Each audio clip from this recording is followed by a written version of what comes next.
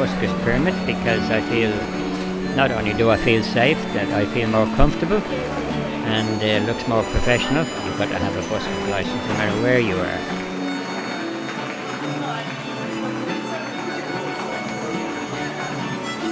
Not for money, I'm well off, but I just do it to interact with the public, and it gives me more confidence with playing the harmonica and the guitar at the same time.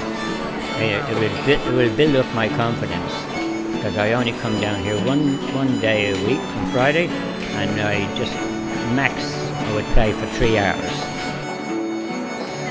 Like I'm actually 66, so you know, when you get over 60, you know, for me to come down here and stand and busk in front of all the people, I mean, you know, there's not very many people who do that. They might do it when they're younger. But I thought, well, it's better than sitting at home. Very good respect.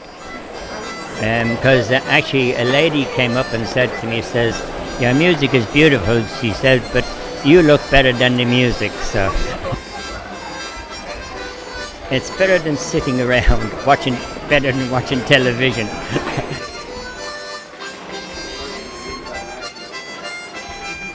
My goal is to be able to get on stage on my own. It's like a one-man band. Yeah, one-man band, and have the guitar, harmonica, and sing nice songs, and maybe have something on the ground for a beat. And as long as I can stay here for 3 hours and play guitar and my fingers are okay to play with, that's it. Yeah.